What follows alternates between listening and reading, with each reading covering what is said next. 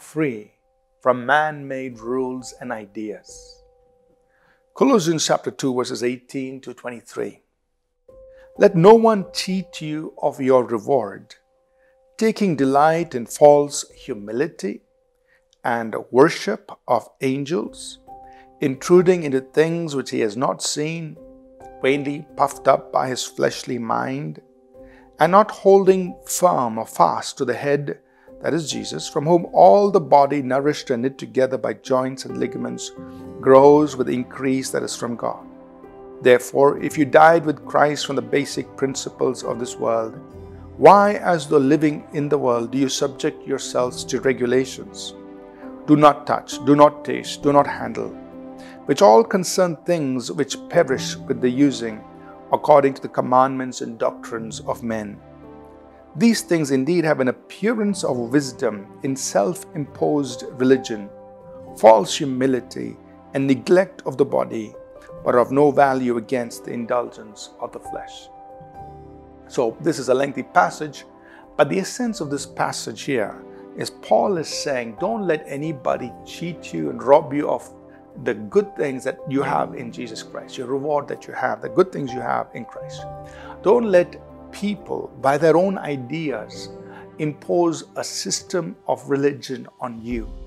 Don't let them get you into, doing things like worshiping angels,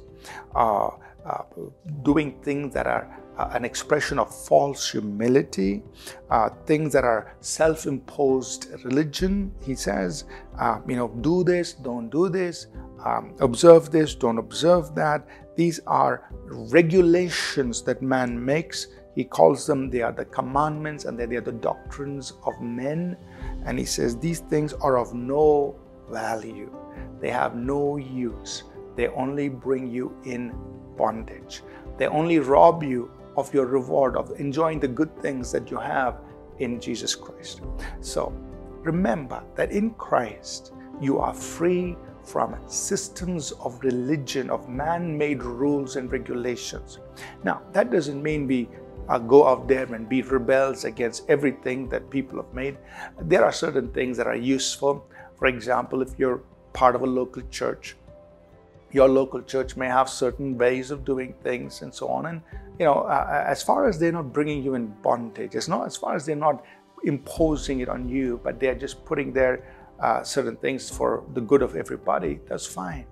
But when man begins to impose things on you, that's when you've got to say you are free in Christ.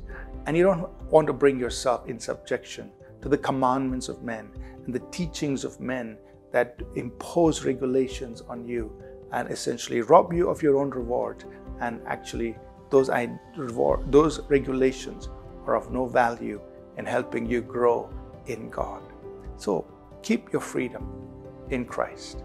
Stay free from man-made rules, ideas, and regulations. They are of no value. Worship God in the Spirit. Let's pray. Father, we thank you for the liberty that we have in Jesus, that we worship you in the Spirit. We worship you through your Son, Jesus Christ. And God, we pray you'll give us wisdom to live free from bondages that man may try to put upon us through regulations, false religion, dictates of rules and ideas that put us in bondage. Help us to live free. In Jesus' name, amen. Thank you for tuning in to Living Supernaturally. For more resources to strengthen your spiritual walk, please visit apcwo.org.